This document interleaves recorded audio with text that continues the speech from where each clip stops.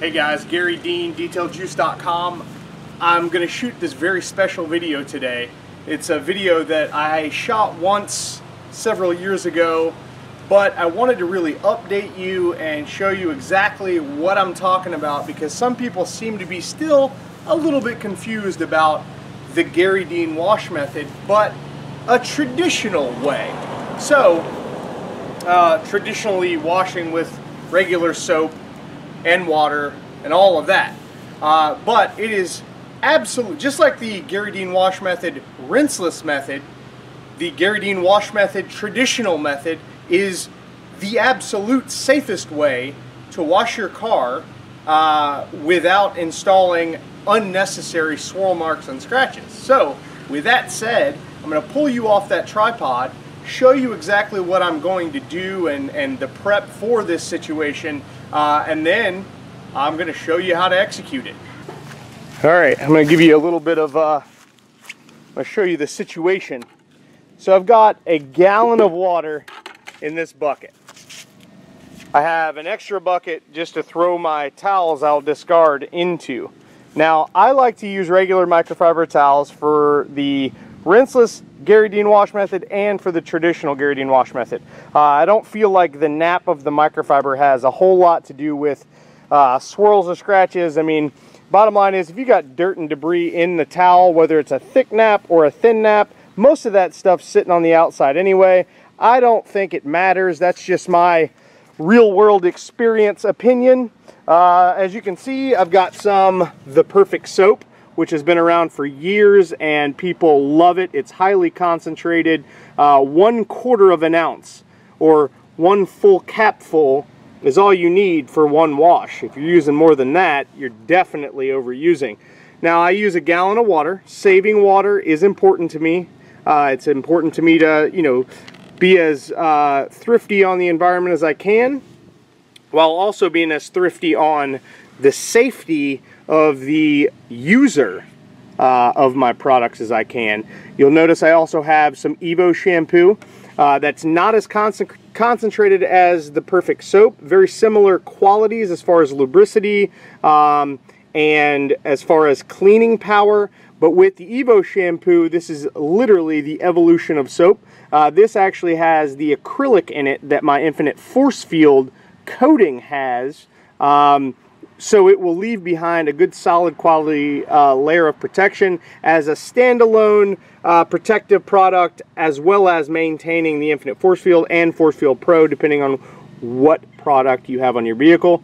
So I'm going to actually use Evo shampoo today. This is my 2016 F-150. I'm going to use the Evo shampoo because I have Infinite Force Field on the truck, and I'm going to be adding a layer of protection, like I said, with the additional acrylic that's in the Evo shampoo. So I like to wash my truck with Evo shampoo. As you'll notice, I have a bunch of towels. I did clean that area before I sat the towels there. I'm not a swirl Nazi, it doesn't bother me anyway, but you'll notice I have either 6 or 7 green towels for the washing. I have a wheel towel, and I also have the Garry Dean wash method 16 by 24 waffle weave towel. However, I'm going to use deionized water. I'll get to that in a second. This is the Eco Rinse machine. This is a pretty awesome machine. It is a machine that I developed with AR North America, a pressure washer company, and we built these units, and I specifically designed the unit to be as eco-friendly and efficient on a pro detailer, or even someone who is a weekend warrior, or even an enthusiast who wants the best quality materials and wants to be as eco-friendly as possible. This particular unit draws 6.3 amps, which is about 1/3 of what most consumer grade pressure washers will draw, which means it's easier on your generator if you're a detailer. It's easier on size. It's very small. It weighs 49 pounds. Very portable unit. It does not come with this cart. You can get that unit at DetailJuice.com. They ship direct from AR North America in Minnesota, I believe. So you purchase from me. I am the middleman. You can't get this anywhere else. I have an exclusive deal with them. but those are on detailjuice.com. You'll notice it is a motor and a pump, and then all of the other plumbing that needs to happen with a pressure washer situation. Draws 6.3 amps. It outputs a half of a gallon per minute, which is pretty amazing, but it also does that half of a gallon per minute at 1100 psi, which is pretty cool. It's got a little gauge there, your pressure regulator, input, output, that kind of thing. Very simple unit. It does have a GFCI, basically a breaker on the plug. So you'll plug it in, and I'm showing you this on purpose. I want to show you how to run this Eco Rinse machine. I have a deionized water setup from All Florida Water. You can contact them if you'd like more information on their services. But coming off of my spigot into the tanks and then out to the Eco Rinse machine.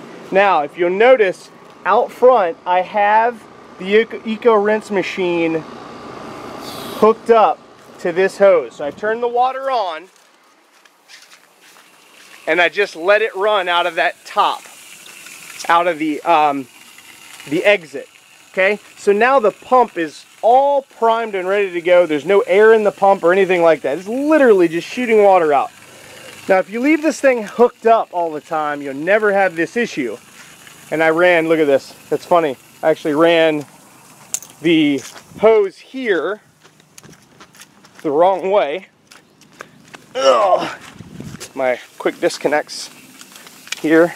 We'll go ahead and run this and connect it here. There we go.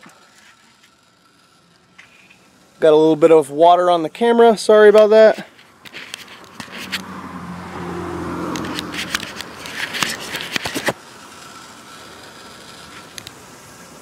Should be good to go, I hope. Alright, so I primed the pump.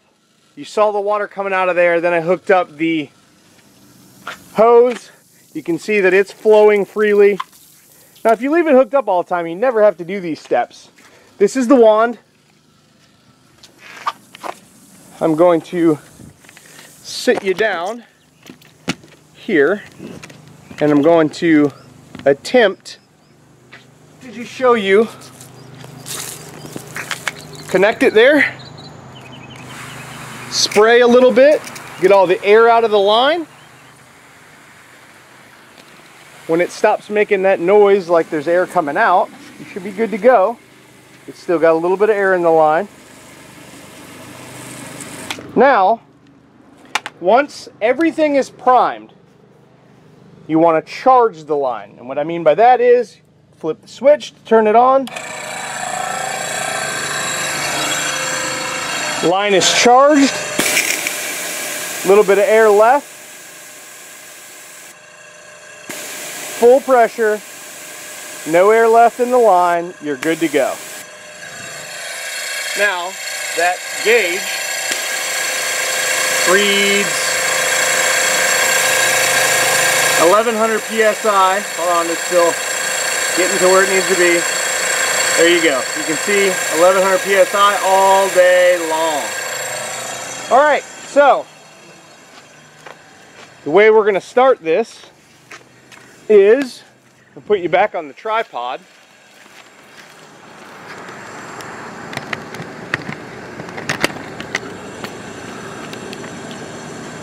Should be able to see me pretty good. Eco Rinse machine is running. Like I said, I'm going to be using the Evo shampoo. Make sure I have, nope, the bucket's not in the frame. There we go. So I'm going to be using the Evo shampoo right here. 1 ounce per the gallon. So I'm just going to wing it, about 1 ounce. Now,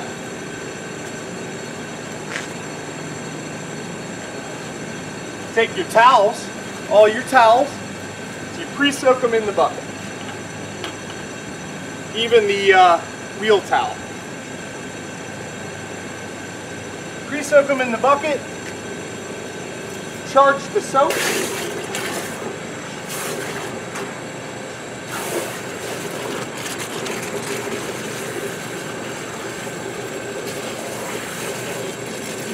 All right, good to go. Now, you pre-rinse, instead of using the infinite use detail juice, which you would do in the Garry Dean wash method rinseless version.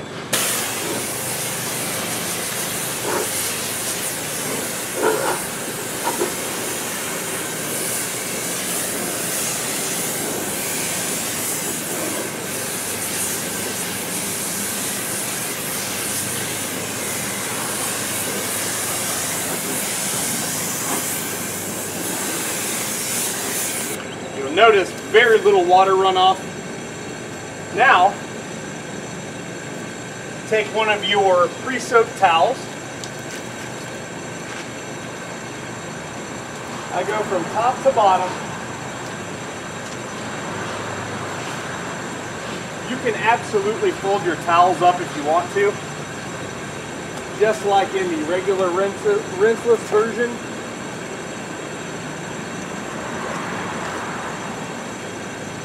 Top to bottom.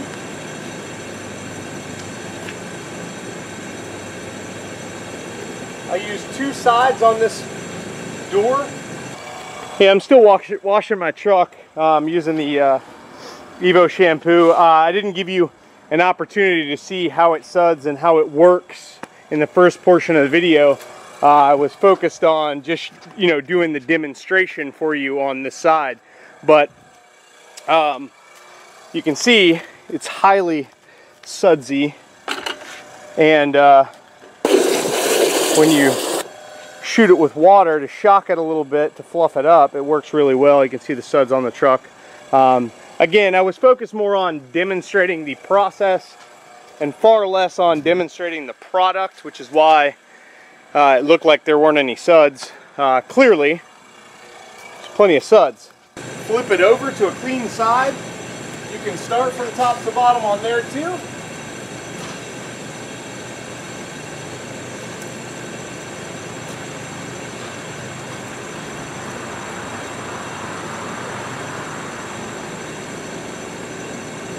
There we go. Now, the benefit to this situation, all that dirt that just came off those two panels, that'll never go back on the vehicle ever, because this dirty towel will never go back into that wash bucket.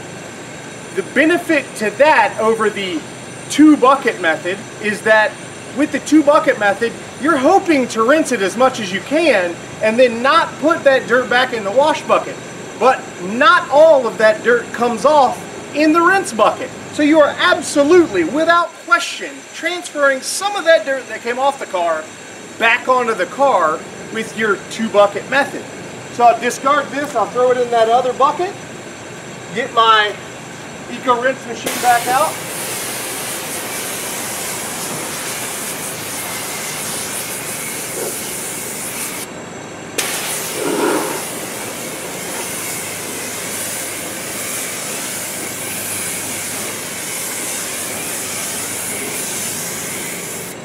Rinse the panel off.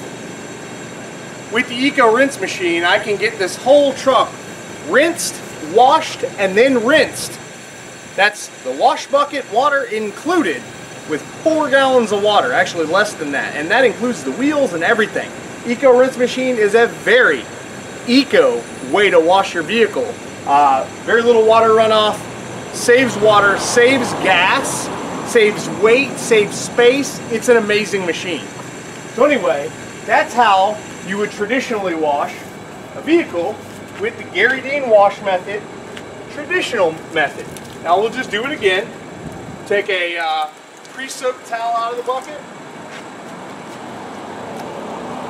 top to bottom. You never want to over rub because you're just potentially scratching the paint. I like to go over everything very thoroughly from top to bottom, and that's it. this towel that just came off of the paint will never see that paint again until it gets washed. Wring it out, discard it, and you're done. Keep pulling clean towels out. Now, some of you guys,